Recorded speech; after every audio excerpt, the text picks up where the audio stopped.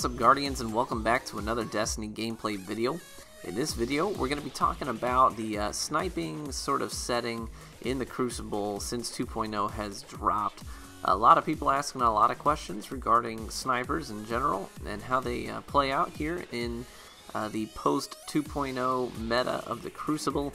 So we're going to try and hit some of that stuff. And first and foremost, one of the things people are asking is, have sniper rifles been changed? They just feel different. And that's a hard thing to quantify. And I've seen a couple of posts on Reddit and on Bungie.net where people are making claims that the overall aim assist values on snipers has been dropped. Now, this, as far as I know at this point, has not been corroborated by a any Bungie source or Activision or any credible gaming news source. So I can't say that that is in fact what has happened. We don't know that yet at this point, as far as I'm aware. If you have that information somewhere that's a credible source, please pass it on to me. I would love to see that. But as of now, that hasn't been confirmed to my knowledge by any credible source.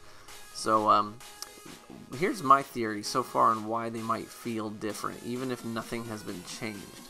And in general, I'm finding no difference. I'm still landing my shots as I would expect to in these maps that we've been playing on for a while. But where I feel my rhythm is a little bit off is when we get into these new maps, and I think that the main reason for that is because these maps are new to us. At this point, after playing these maps for almost a week now, I have a good feel for the maps themselves in terms of the layout. But it's the actual angles and elevation changes. Those are the things that'll throw off your sniping considerably, because you have a sort of muscle memory attributed to these maps that we've played on for so long. You know exactly the incline angles when you're looking up at a certain spot on a certain map. You've aimed there dozens of times from that spot that you're standing. So in other words, you're used to these elevation changes and the angles, so to speak, of these maps we've been playing for ever at this point. But these new maps, we're not acclimated to them, and so just learning to have some memory in terms of the angles on the map and elevation changes, that once we start to get into a rhythm on these maps, we might see our troubles sort of go away when it comes to aiming with our sniper rifles. So that could be why some people are feeling a little bit off with their sniping rhythm. It could be that these new maps, we're just not acclimated enough to them to sort of have ourselves trained to know exactly where to aim. We kind of aim in just by sight, not by instinct, on these new maps, because we don't have our instincts up yet on these maps, so to speak.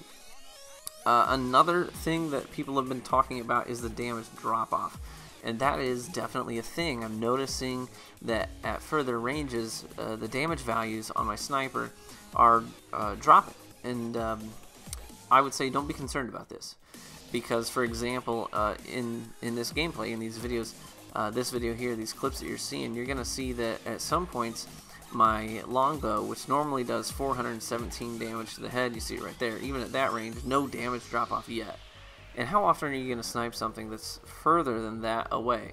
Honestly, it's rarely going to happen. And when it does, fret not, because I found that even at the greatest range on Sky Shock, so these big, wide open spaces, the most my damage ever dropped off on a precision shot was 399 as opposed to the standard 417, and my body shot damage went from 167 to 161.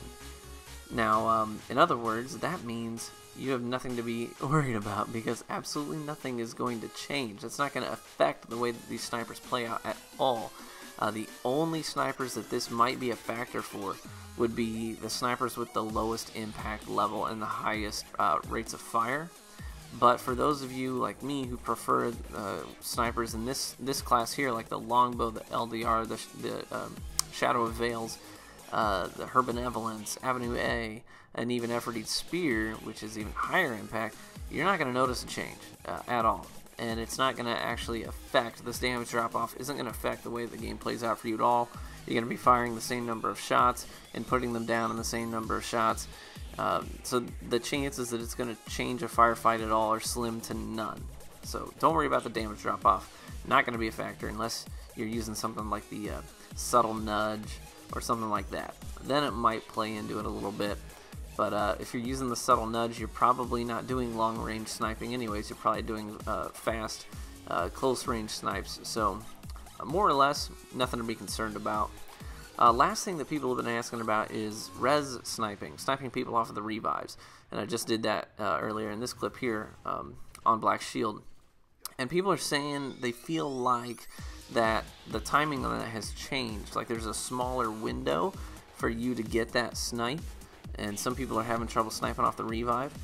Now, that's what I've been told by a couple different people. I myself have not experienced that whatsoever. I've never gone for a revive snipe yet since 2.0 has dropped and missed it. It's felt no different to me at all. So I have not experienced that. I can't verify, but I also can't deny that that's a change. I think that ultimately some of these questions that we have, we're going to have to wait until we get some official word from Bungie, some official response. Obviously, that's not the first thing on their plate right now. They're probably more concerned about the launch of Taken King and gathering data and stuff from this past week that they've given us early access to some of this stuff, including the maps. So that's not really on the forefront of their mind right now. It's probably not even very high on their list of priorities. So I wouldn't expect to get any information that's solid on the sort of sniping climate in the Crucible post 2.0 until maybe a few weeks after Taken King has officially launched. So for the time being, this is what I got for you. Looking forward to covering the new snipers that are coming out with the Taken King. Really excited. That's why I didn't cover any of the like the Amalon or Haka snipers that were with the Gunsmith this week, because they were just a quick preview, no skills or anything. We don't know if that's even how these guns are going to play out. So we'll wait until Taken King hits. We'll talk about these weapons further. Thanks guys so much. We'll catch you later.